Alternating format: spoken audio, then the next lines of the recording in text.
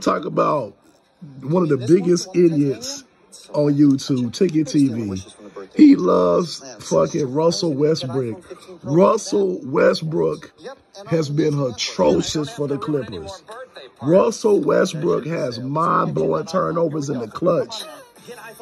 And TicketTV was claiming that LeBron was finished. LeBron got like, what, 32, 33 versus the Clippers. He picking them apart, playing with them, dancing on them. But TicketTV don't know nothing about basketball.